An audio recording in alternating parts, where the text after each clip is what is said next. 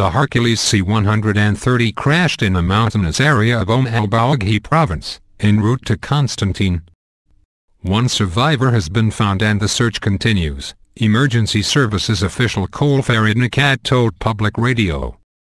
The plane is said to have been carrying military personnel and family members. Women and children were among 71 bodies recovered from the crash site, public radio reported. The plane's original departure point is believed to have been the Sahara Desert garrison city of Tamanrasset, 1,500 kilometers, 950 miles, south of Constantine, but it had made a stop in Ararla.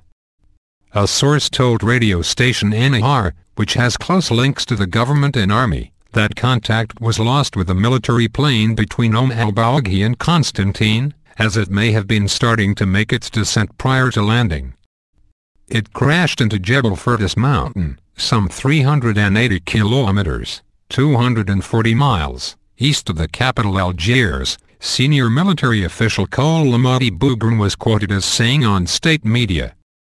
He said bad weather and gusty winds were the probable cause of the crash. The plane was carrying 99 passengers, soldiers and their families, as well as 4 crew members, a security source told AFP news agency. This is the worst plane crash in Algeria for more than 10 years and the third involving an Algerian military Hercules. An Air Algerie Boeing 737 crashed on takeoff from Tamanrasset in 2003, killing all but one of the 103 people on board.